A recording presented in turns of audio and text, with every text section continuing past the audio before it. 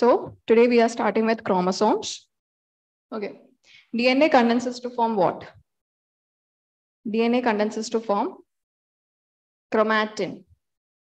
DNA condenses to form chromatin, which again condenses to form chromosome. Okay. What does condensation mean? Do you know that?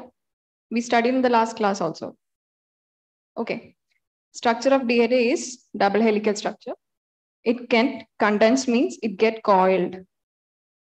First coiling is chromatin. Later it gets coiled again to form chromosome. Why is this coiling happening? Compact space. We see the structure we saw. What we saw at the last class was a microscopic image. The cell is not that big, right?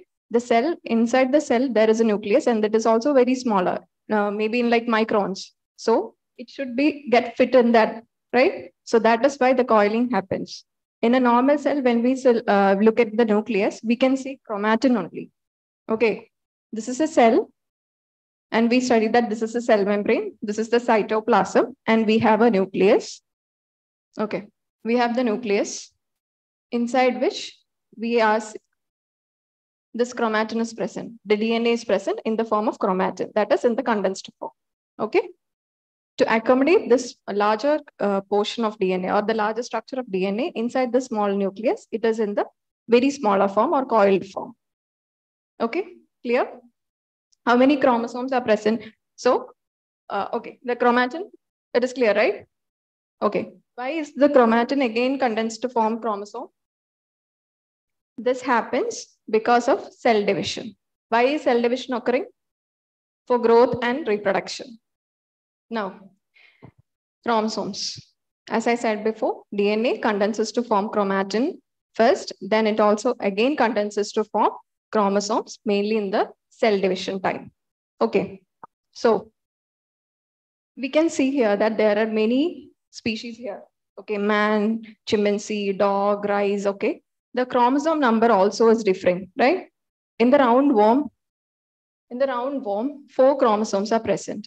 But in the Homo sapiens is human, okay, 46 chromosomes. So normally in every human being, we can see 46 chromosomes. Okay, 46 chromosomes means 23 pairs. That is why our cell is called as diploid. Diploid means 2 ploid. A ploid means 1, 23. Diploid means 2 into 23, that is 46. Clear?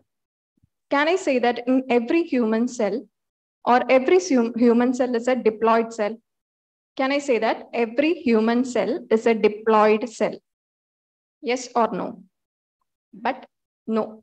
No is the answer. Why? What did I say just now? Every human cell contains 23 chromosomes, right? That is why we say that every human cell is diploid. But there is an exception. That is gametes, sperm and ova. Sperm and ova fuses to form a zygote, which is the first cell or the basic cell from which every human being is formed, right? So if the sperm and ova has 46 chromosomes each, that is 23 pair chromosomes, then what will be the number? This fuses, right? Okay, this is a sperm and this is an ova. If sperm contains 43 chromosomes and ova contains 46 chromosomes, it fuses to form a zygote, right? If each of this contains 46, then it will be 92 chromosomes in the zygote. Is it possible?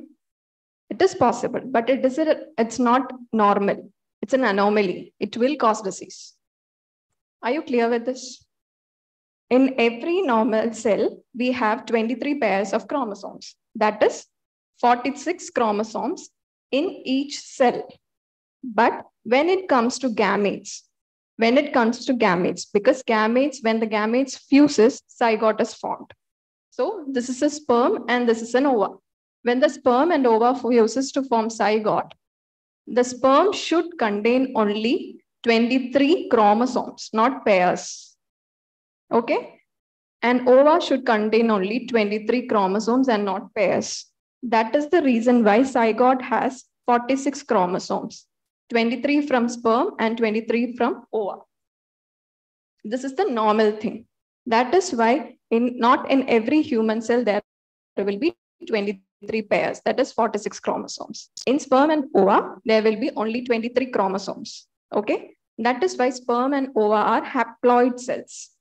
There are two kinds of cells, diploid and haploid.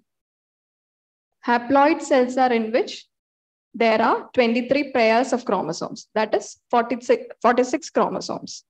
In haploid cells, there are only 23 chromosomes. Okay. For example of haploid is sperm and ova, that is gametes. Clear? So that is what written here. Chromosomes normally exist as pairs. In human beings, we have 46 chromosomes, that is 23 pairs. The number of chromosomes differ from species to species. That is which is shown in this figure. Clear? Okay. Now, there are 46 chromosomes, that is 23 pairs in a normal cell. This is called diploid. Clear?